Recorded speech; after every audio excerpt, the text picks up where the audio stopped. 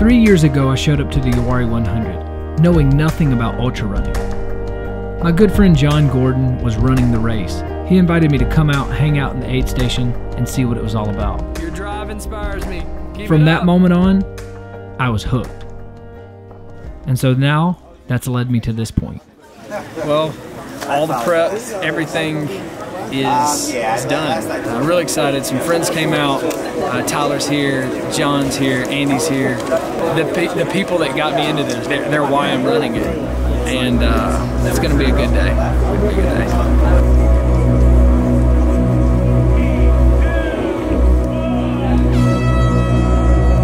Got to be confident that I'll be happy with my results because of the effort that I put in. I'll give it everything. The concept of giving it my everything. I thought I knew what that meant, but I was about to find out. It was going to take everything I had to finish my first 100K. The description of the Uwharrie 100 is simply relentless, and it's that. It simply does not stop. You're forcing yourself to walk the hills because at this moment you've got a ton of energy, but that won't last long. Well, we made it through the first aid station. I think we're a little over 5 miles in. It's been a great conversation this morning. Daylight has decided to show its face. The goal is to run until I can't run no more. Once I can't run, then I walk. And once I can't walk anymore, I keep walking.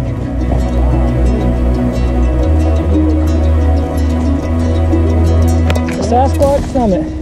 Oh, the name's on it. Cool. Didn't see Sasquatch this time, but definitely saw stars. 15% of the way done.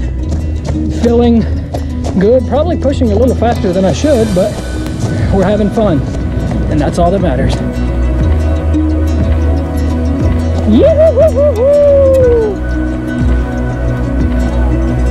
So this is an aid station. This is what happens. What do you need?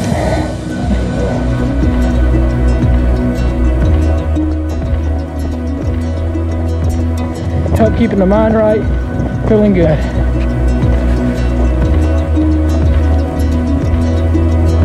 Adios, amigos. That was the third aid station. I was actually planning to do 6-hour loops. That's realistic.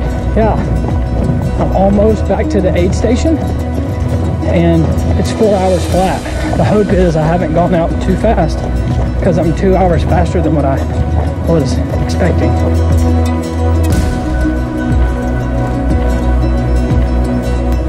Doing everything I can to stay positive. Everything.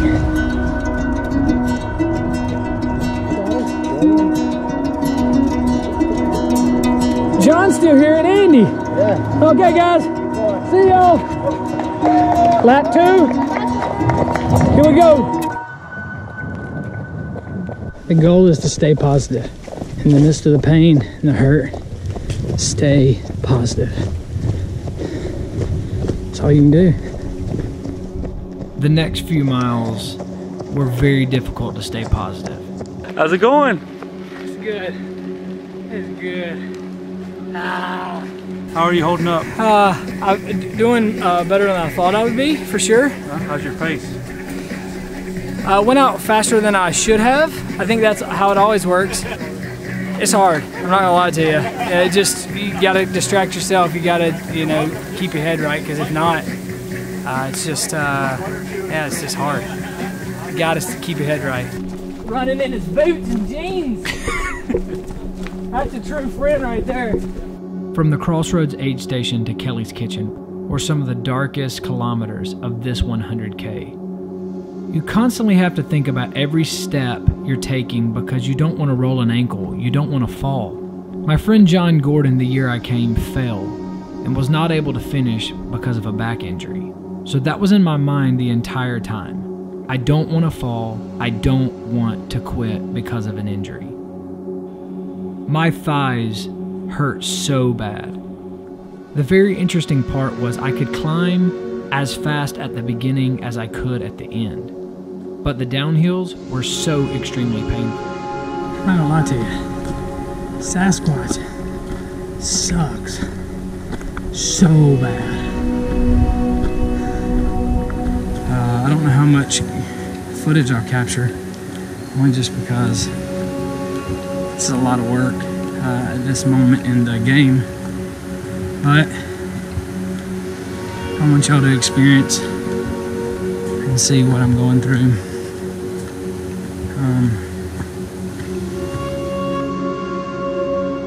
I was moving much slower than I wanted. Kelly's kitchen. Yeah. Are you doing the 100K? Then you're halfway there? Well, you only have to see us one more time. How exciting is that? Man, Kelly's Kitchen, they treat you right over there. Definitely give you a morale boost. So I'm running with the Princess of Uwharrie right here. And she was a celebrity at Kelly's Kitchen. What was your name? Jessica. Good job, Jessica. Well, unfortunately, I just had my first cramp. Not good. So, we go back to Death March.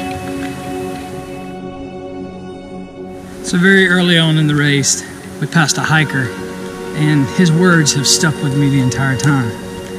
He looked me in the eyes, and he said, positivity will get you to the end. I'm in a lot of pain, but I can walk. And I will continue walking until I can't walk no more. Once I can't walk no more, I'll keep walking. I will be happy with the results I get from the effort that I put in. Positivity will get me to the end. Honestly, the next few miles were extremely difficult to stay positive. My thighs were hurting so bad, every downhill was bringing me to tears. I was moving much slower than I wanted. And finishing my second lap, I realized how much slower it was, and it was extremely discouraging, knowing I still had one more lap to go. Well, you can't see me, but it's dark now. And yeah, hooked up with a really nice guy helping me keep the head space right, and just man, changed my shoes, changed my socks. It's like new feet. Love it. I sat at the aid station for 35 minutes, really thinking about quitting. Everything hurt so bad, but I thought to myself, what will hurt worse, quitting or the pain right now?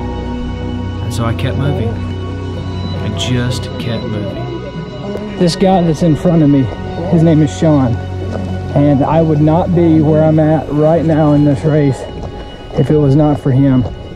He has done an outstanding job pacing me, keeping morale up, and very, very grateful for Sean.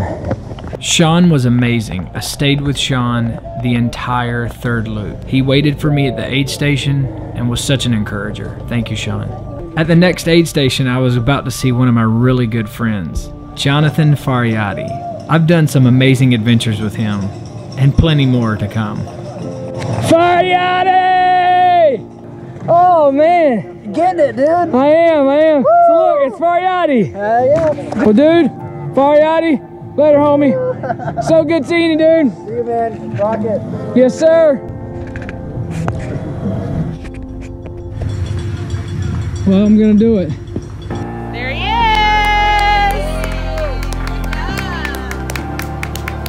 Woohoo! You did it! Oh man, seeing my boys and my wife at the finish line was so worth it. I want to tell you that I thought I would make it, but honestly, I didn't. I did not think I would make it, but I did. I stayed positive and I made it. Many people have told me that the Uwharrie 100 was not the smartest first 100-kilometer race I could have done. I would agree with them, but man, what an adventure. Look at that! I did it! Oh my God. It took me 20 hours and like 14 minutes. It was hard, but I got a smile and my family's here. And I can walk to the car, so that's a good sign. First off, huge thank you to everyone that reached out to me and sent me just encouragement throughout the day. I could not have done it without y'all guys. And so now,